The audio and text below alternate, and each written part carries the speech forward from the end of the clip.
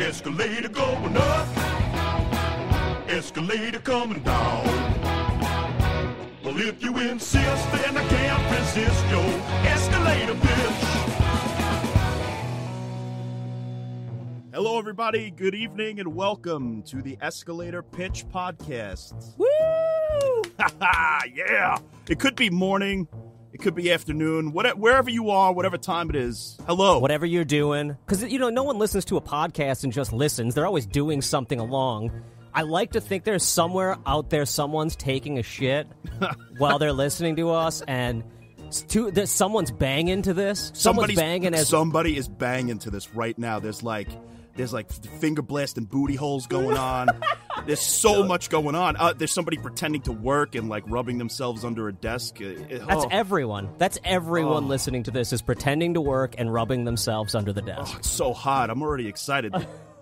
So this is the first episode here, and so what we're going to do is kind of introduce ourselves and introduce the aesthetic of the podcast, what we're trying to accomplish.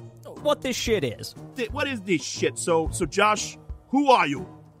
I'm Josh Stifter. I am director, animator, owner of Flush Studios, an animation company, a production company at this point. I directed a movie called The Good Exorcist, and I was on a show called Rebel Without a Crew, and I love movies. So I am John Brennan. I produced a couple of movies for Troma Entertainment. I was Lloyd Kaufman's assistant for about 4 years, and then I got involved with The Last Drive-In with Bob Briggs on Shudder. I wrote the theme song, and I've been on a couple of episodes, and that's about it. I'm also an aspiring screenwriter. I've never sold anything, but hey, you never know. Maybe this is it. Maybe all of our beautiful ideas here will be picked up, and we'll become sort of rich. Every last one of them. I imagine that every pitch that we put out there is going to get picked up, John. Every single one of them. And you want to know why? I'm fucking tired. I am fucking sick and tired of listening to people's podcasts. And everybody's like, oh, I'm so smart and funny. Well, you know what? We're smart too. Just like Fredo. So we're going to do some awesome research we're going to share on our social media, which is basically across the board at Escalator Pitch. And then if you want to hit us up on email, it's escalatorpitchpodcast@gmail.com. We'd love to hear your pitches. I mean, we're going to be pitching so much stuff. Like today, we're talking about Indiana Jones, right? Perfect movies. They're flawless. Indiana Jones 5 and 6. Written by John, one by Josh. I just see it now. It's written in the stars. I mean, he's going to be an older guy. Maybe we should make him impotent. Oh, but we'll get into that later. Later. First, the format will be a first segment with Josh and I speaking about an unproduced movie. We're going to get into some cool stuff like, who knew Peter Jackson pitched the Nightmare on Elm Street sequel? That was an amazing idea, which basically led to him landing Lord of the Rings. Hello. Who knew? Did you know that? Who knew? I literally didn't know this until you told me. And now I've gone down the rabbit hole of Nightmare on Elm Street, and I'm super excited to do that episode. Yeah, and there's so many other things that were pitched for Nightmare on Elm Street. There's also a Wes Craven screenplay for Nightmare on Elm Street Part 3 that was the beginning of Dream Warriors, and then our man Frank Darabont with Chuck Russell rewrote that, which became the final movie Dream Warriors. So that's going to be another episode. Also, there's some great reference material. I've been reading these books by this guy, David Hughes. I guess it's Hughes, or maybe it's Hugges. Hughes. Hugges. The Hugster. David Hugster. 2 amazing books. The Greatest Sci-Fi Movies Never Made and Tales from Development Hell. These things are of such interest because I love this lost project kind of thing, and there's so much information in these things, and hopefully we could get him on the podcast and pick his brain at some point. Oh, that'd be amazing. So what we're going to do here is basically we're going to put out 10, 11 episodes, maybe a couple of bonus episodes. A lot of people want to come on and talk about this stuff. It's crazy. It's so fascinating. This was the first day. Today, as we did this episode, I threw out a tweet just going like, hey, we're going to be doing this podcast today, and I'm super excited. All of a sudden, I had messages rolling in from people saying, like, oh, I really wanted to read that script and never have, or I've got it on my computer right now and I've just never taken the time to read it. And guess what? You won't have to after this episode. You'll be able to listen to all the fun facts right here. Right here, right now. Also, people are like, I don't know, bringing up, we're talking Indiana Jones, and like, well, are you going to discuss the Unmade Buckaroo Banzai, or are you going to discuss Alex Cox's script for Che Guevara biopic? I didn't even hear of this, so there's so many things. And that's where the audience interaction comes in from you guys, all you out there. Hit us up. Hit up that email, hit up the Twitter, and let us know, or come to John and I directly and just ask us questions, or put something in our brains so we can start thinking, oh, yeah, I didn't know this existed. Let's try this one out. Totally welcome, but don't be a dick. I already know, Jeffrey, you're out there. Jeffrey and Jeffrina, the trolls who are going to come, and that's not the information that's correct. But there's so much information. We're just going to jam with it. And if we get it wrong, you need to shut your goddamn mouth and let us just keep talking. And then you can come on the show and correct us, but shut up. I'm tired of this shit. It's the first episode. I'm already fed up with the goddamn audience. I'm sorry. Who the hell is Jeffrina? Jeffrina? That's not a name.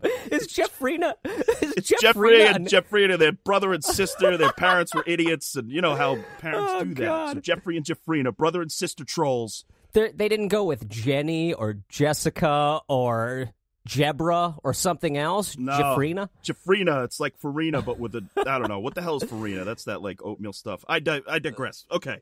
So I agree that John doesn't welcome the trolls. I 100% do. Come to me instead. Be like, you fucking idiots, because I instantly will just message you back. We are idiots. You win this round, troll. I don't care. Whereas I'm on the opposite spectrum. I like to battle for years and years. He does. And he's good at it, too. He's good at it. But so come to us. We're going to get the trolls. We're going to get stuff wrong. But guess what? We're here to just talk about movies and have fun with it and read some scripts we maybe never would have read, find out some trivia we maybe never would have found out. Absolutely. And again, we more than welcome anybody who wants to come on to the podcast and pitch. We're pre-recording these, so there's plenty of time where we can add people. We'll give you like 2 minutes. You come on, you pitch us whatever your ideas for whatever. You want to make a sequel to the Rainbow Bright movie from the 80s, the animated thing. Go ahead. We want to listen to it, and then we'll either help you, we'll dissect it, or we'll just totally tell you it's a piece of shit and thank you very much, go away. Right. It's kind of like the shittiest Shark Tank, where they can send in their pitches, we can hear them. We can't actually help them in any way. No one's getting ourselves. A movie. So we're the shittiest Shark Tank for filmmakers. But we're going to role play, and we're going to touch ourselves under the desk like the person that's at work right now, and we're going to pretend that we're studio people. We're going to role play as the studio, as what we pretend we think it might be like in a room with big studio bigwigs. It's going to be awesome. My dream is that we get like 3 pitches a week that we can go through and just dissect and talk about, laugh at, get a couple stupid ones, get a couple that were like, holy fuck, that's a good idea. And if you rate us 5 stars, okay, even if you think that this show sucks, whatever you put in the little review, 5 stars, you say, here's my Rainbow Bright, My Little Pony crossover pitch. We guarantee we will read it on there. If it's a paragraph long, we got it. We got you. And we'll get our intern to jerk you off under the table. Intern, Mikey the intern. Mikey! You're jerking off people that give 5 stars, okay? Okay, thank you. Mikey, shut the hell up. Go sit down. This son of a bitch, Mikey, he never shuts up. He chats like a box. Goddamn, Mikey. All right, so let's get into it. Basically, the movie that came out is Indiana Jones and the Kingdom of the Crystal Skull. I believe it was 2007. Yeah, the critically acclaimed, loved by the fans. Everyone enjoyed this motion picture. It got 7 theme parks. Oh my God! Do you remember when this movie came out? I remember. Everybody was like, "Man, that was better than Raiders." Oh God! Everybody walking out of the theater, every single person. When I saw it at the ArcLight Cinema in L.A., every single person was just ranting and raving about how goddamn good this movie was. Oh my God. It could not have been more opposite. The credits rolled and there was like a lull of pure almost anxiety. Like everyone was like, what do I say? I can't say I hated this. Like people didn't know what to do and they walked out of the theater like, You didn't like it, did you? Did you? Please tell me you didn't like it. Well, I think the greatest commentary on it was obviously the South Park episode where George Lucas and Steven Spielberg do the accused scene on Indiana Jones against the pinball machine where they rape him. Yeah, right, exactly. That kind of sums up everybody's feelings on it. I mean, you know, I was shell-shocked. I went with twice, actually. I didn't have enough abuse the first time. And I went with another friend, and he was just like, in the middle, he just turned to me and he goes, this is so boring. Yeah. So, okay, I saw it in the theater, and then maybe 2 years later, my wife had never seen any of them.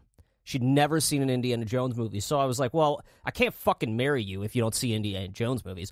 So we watched all 4 of them. And at that point, it was a few years after Kingdom of the Crystal Skull had come out. And I'm like, maybe everyone was just like way too harsh on it. Maybe it was just ahead of its time.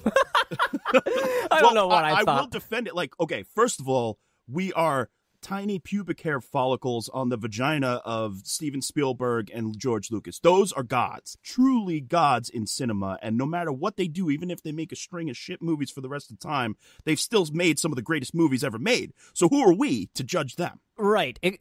I mean, I agree in the sense of some of Spielberg's movies are like, they age like a fine wine. Like they get better with time, where I go back and I'm like, wow, this is way better than I even remember it. And some of them get worse with time, where I'm like, man, I can't believe I watched Hook so much, like as a kid. And I liked Hook. I loved Hook. As a kid, I loved it. I mean, I loved it even into my like early adulthood. And then I tried to watch it. My son is really into Steven Spielberg right now. And we put on Hook, and we got like 25 minutes into it, and he's like, can I go play Minecraft or something? And I'm like, oh, but you haven't seen the part where Robin Williams gets his dick sniffed by a flower. No, yeah, you can go play video games. Go ahead. But you were saying over text that your son, he's 6, right? And he's already recognizing Spielberg's name.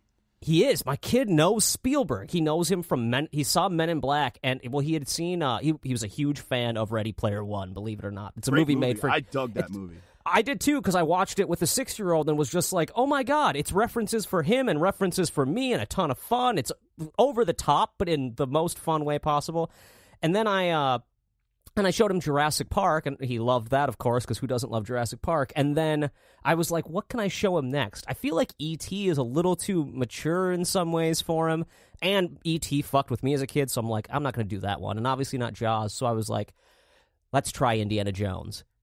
Kid fucking loved it. He loved it. It still hit just as hard as, and me being able to watch it for the first time again through a 6-year-old's eyes, I was like, oh, Spielberg's a god. Like, what the, how is this movie possible? Well, also to give credit where credit is due, of course, Lucas, but Lawrence Kasdan, you could feel his influence all over that puppy. There's an amazing thing that we'll share out. It's maybe a 30-page document of a story conference that Lucas, Spielberg, and Kasdan had. So cool.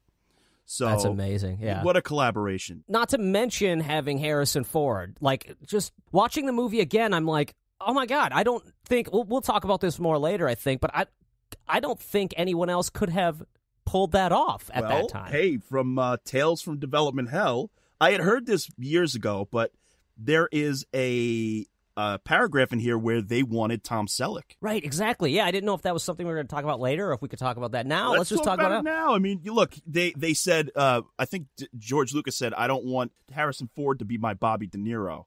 So they tested Tom Selleck with, of all people, Sean Young, it says in here, who was supposed to play, or maybe was up for Marion. And then he was contracted to Magnum P.I. and he couldn't get out of it, so they went with Ford. And see, Ford brings a laziness to the character that I don't know if anyone else could pull off. It's just watching it with my son, we were both kind of like shook by the fact that it almost is like he doesn't give a shit about being there, but puts his all into every moment. I can't explain it, but it's like no one acts like that, and he pulls it off. Nobody can act like Harrison Ford. I mean, the guy has presence, but you're right. It's such a laid-back approach to acting, but he still delivers all the emotional beats that you need, especially in a movie like this that's supposed to be a roller coaster ride. But he makes these little character moments come to life, and that's why he's also a movie god. Right, and the whole crew that came together on that first one is so great. Now, with Kingdom of the Crystal Skull, I will defend, I told you over text, I will defend Spielberg and whoever else designed the sequence where it starts in the diner and he tells Shia LaBeouf to punch the guy in the face who's a jock, and he's a greaser, and it starts to fight, which then leads to the campus chase in the car with the motorcycles. That sequence, I think, is on par with anything in the other movies. I will say it's actually the chase